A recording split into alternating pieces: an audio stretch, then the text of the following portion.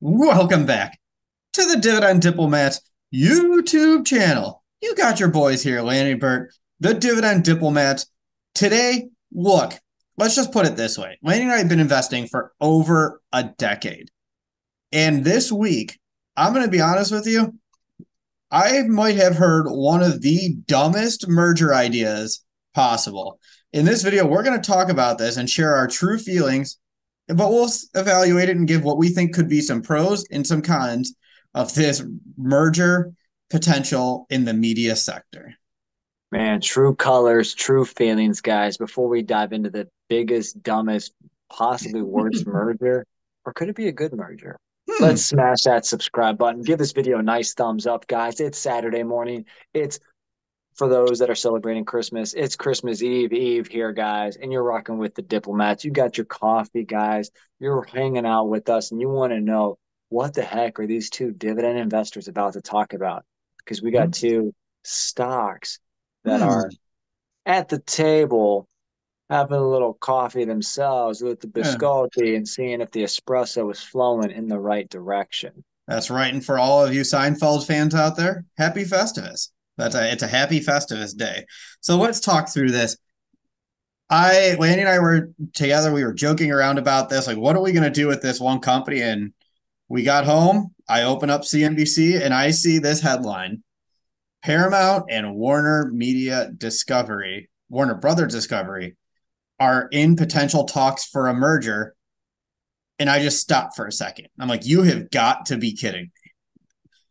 When cat litter and dog crap come together as one, you can get cow manure. Mm-hmm. Yeah.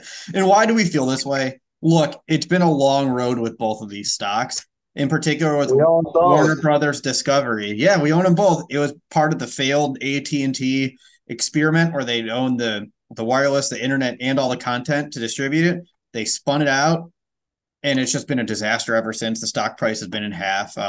They're saddled with debt, even though they're paying it down. Paramount, they were part of the meme stock, and we should have sold it when it jumped up to over $100 per share years ago. But we're here. It's been down. Both stocks have just gotten demolished in 2023, and the prospects for the individual companies aren't looking any better. That's why we're so optimistic about this one. So Paramount cut their dividend earlier. They are down year to date 12%. They've had a nice coming back from their $10 per share earlier. Now, Warner Bros. Discovery stock, WBD, is actually up 20% this year. All right. Sorry. Let me rephrase. Since they've spun it off, it's down and gotten demolished. It's just up from that low point. My apologies. That's an instant edit right there. They're up year to date. But up year to date doesn't really mean much when your stock was trading at $9 or $10 a share, as Bert, you're truly indicating there. So they're at the table, they're talking. Two big media giants, content kings, you could call them, because there are some really good content on both sides, Paramount and Warner Brothers Discovery Media, Yeah. whatever. Yeah. Yeah. And I mean, that's what it is. You'd create this massive content library. And the one thing that would make it unique from some of this competition is it also has a lot of the live TV streaming rights too. They have a lot of sports. So you combine them together, and both of them have this large content king that can compete against some of the big weights that aren't there. And we'll get a little bit more into that when we talk about the pros and cons. Yeah. I mean, again, both have their dominant, I guess you call it networks, Mm-hmm. um, dominant movie arenas. And I don't even know how many movie slash show slash streaming apps each have. I know you've got Paramount Plus, you've got Max. uh, Max. Is there something else that It's in Warner Pluto. Brothers? I think Paramount has Pluto. Uh, Paramount does they, be up there they though. have Pluto TV. I'm trying to think what else is. I don't know if they retired Discovery, that app, yet, but there was the Discovery app that was part of this merger too. So I mean, the content is there. They have it all. They have it.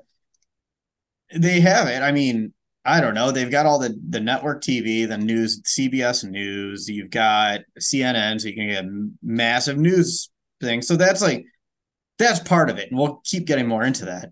But I don't know. That's really it. One of the other pieces we read of this, before we start talking about those pros and cons, Lanny, um, this could also start a bidding war. Now that these two are looking to come together, there have been rumors that Comcast and has wanted to come to the table to pick up one of these, whether it's Warner Brothers or whether it's Paramount. They could come in, swoop, and build their empire too. So this is the beginning of the story, but it is a shot that is fired early on. This is major news. Yeah, there's been some investors inquiring on pieces and parts of each over the past year, in the tunes of billions of dollars. Keep in mind, Paramount itself is market value, its market cap is about 10 billion. And I think Warner Brothers Discovery, and somebody can fact check me, Bert, you might be looking now, is around 25 to 30 billion. So 30. Warner It's 30. Brothers, It's on the high end of that range. Yeah. okay. So much bigger than Paramount from that standpoint. And again, WBD combined after the AT&T, spin-off with Discovery. They have the Max, they have the HBO, Cinemax, HGTV, obviously the Discovery Channel, CNN, TBS, TNT, Food Network, Yeah. TLC, the whole DC universe. Mm-hmm. They have a lot of deep, Cartoon Network, a lot of deep content that just keeps going. And you see that, really on both sides of the party. So it's all of the past content and upcoming content. It's to me, it's very exciting, Yeah. just because there's so much, you know, Mm-hmm. And ownership here. and that's the thing as we move into the pros and cons. That was the number one pro for this is exactly what you said, Lanny. You're building this content powerhouse, and that's what I think would be so cool. They have all this old intellectual property that they can continue to work through. And that's what their competitors are just spending billions of dollars trying to build themselves. Disney is the one that probably has it, but look how much Netflix, Amazon are spending and Apple just to get new content to get people onto their platform. A combined entity of Warner Brothers, Discovery, Paramount would have all of that content. They would have what all these other studios are begging to build right now. Yeah, exactly. So that's a big pro for this merger, guys. If you guys think it's a pro, let us know. Obviously, Paramount and CBS or Viacom and CBS came together, and then they ended up changing their name to Paramount. Hence why it's Mm-hmm. Para now, the ticker symbol. So they have obviously all the CBS sports as well, which is a Yeah. big kicker there, right? Yep. Bert, when these two come together, what are some other pros? Obviously, you would think that there should be some cost dollars, right? Yeah, that would be the hope, right? I mean, they both have their own independent movie studios. They're probably going to keep them, but you can probably share some resources, save some tech, save some marketing spend, save some on some accounting departments. Like you can do a lot of shared resources between the two of them. So you hope since they're so similar, you can eliminate and trim a lot of the fat that each company has to have independently. Absolutely. And then obviously when it comes to negotiation power with other, shows slash networks that they would be able to leverage, hey, there's so many different pieces to the pie that can be pulled back, offered in. There's a lot of negotiation tactics that can be used when you're that large with that much content. Yeah. Um, Even for sporting events too, it takes one potential competitor out of the way, so they might get some leverage back on some of these networks. I mean, on some yeah, of these leagues. that's true. It's true. Yeah. So those are Uh, kind of the big pros that we found here going through this. You have the massive powerhouse studio, a lot of synergies that can be realized, better pricing power. Oh, and there is a bonus one. There's a selfish one.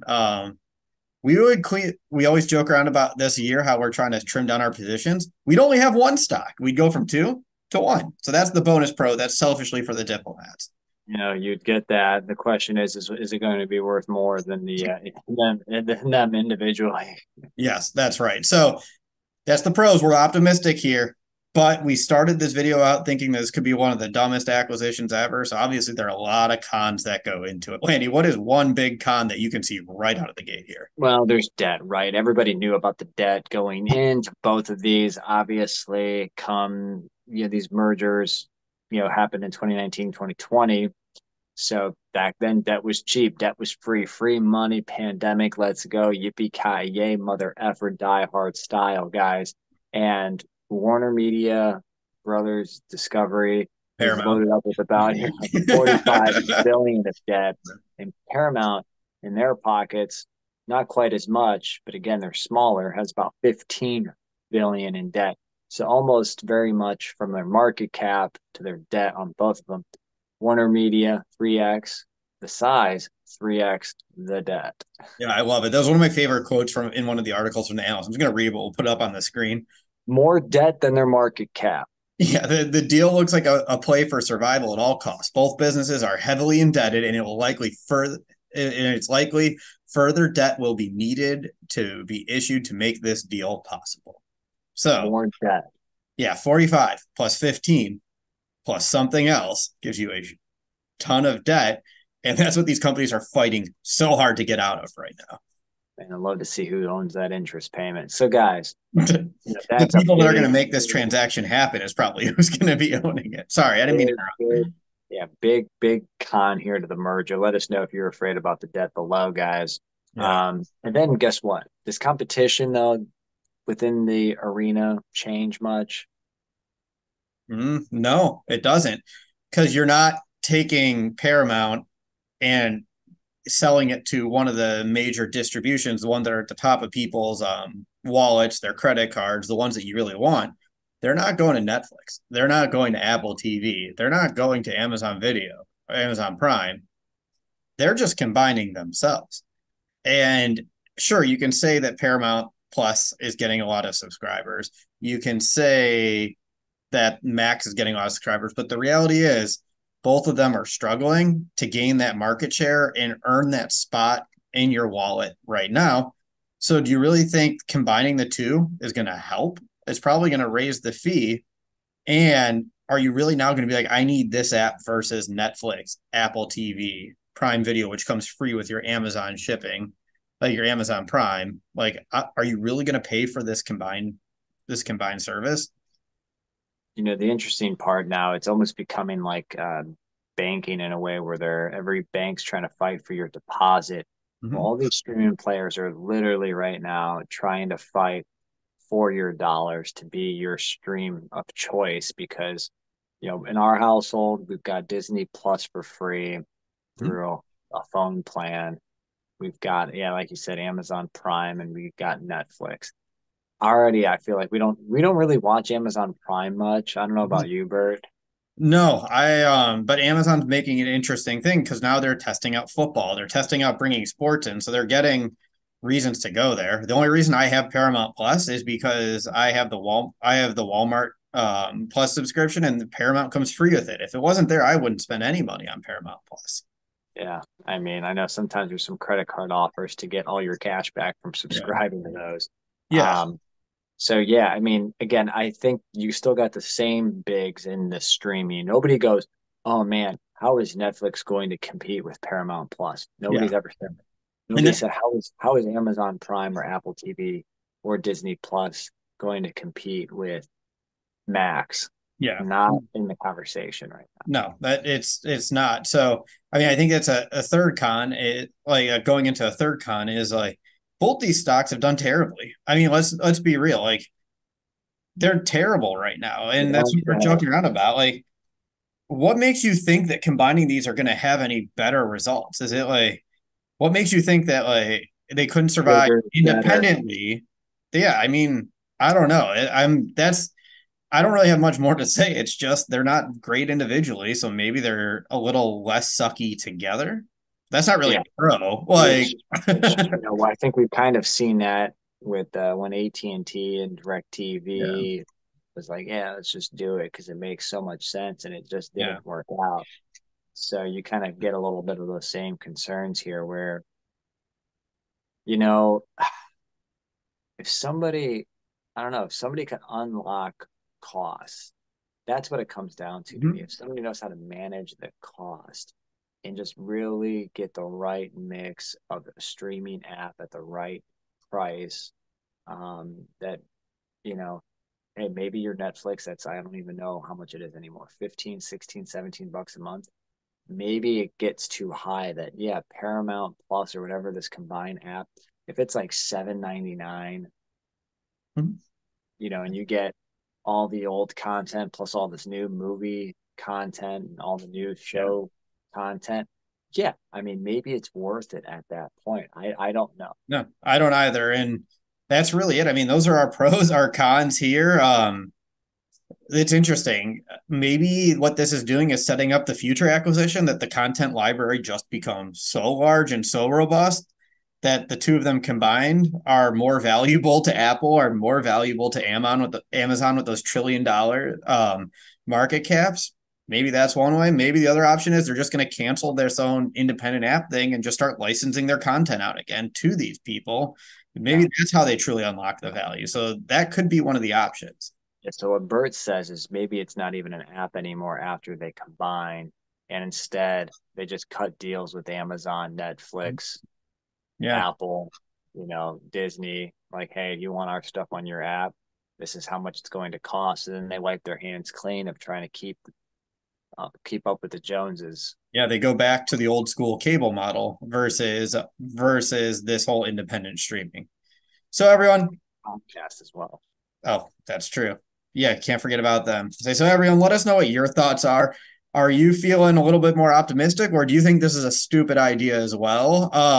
As us, we did our best to independently evaluate it to come up with the pros, come up with the cons. I think you can read between the lines. We're not exactly being subtle about it, about how we think this is going to play out in the current structure.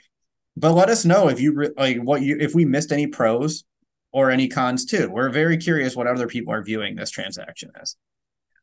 In short, guys, what they probably should do is keep their highest margin, lowest cost content and sell off the rights to everybody else on some of the stuff and Yeah, then license out the other stuff. But yeah, guys, let us know. Obviously, we're very curious about what can come here. This is all coming down to the end of the year. It'd be wild if something was announced before the new year. And then, yeah, hey, usually somebody ends up paying more for the other. So yeah. you, I saw in there now that you mentioned that, just triggered my mind as I was going through this. There's a tax provision for Warner Media Discovery, so it has to happen. It wouldn't happen until at least Q2, and if they do it before then, there will be massive tax consequences for Warner Brothers Discovery. It's I don't know what it is, but it was just I read that and I'm like, oh well, it looks like rumors are just going to keep swirling for the next few months. AT&T hangover, guys. Guys, make sure to subscribe to this channel. Give this video a nice thumbs up. Thanks for rocking with us. And Hmm. Bert, I think you got some parting words for the community here. You're either with us or you're against us, Jack. That was Bert the Hurt and Lanny from the Dividend Diplomats. Over and out.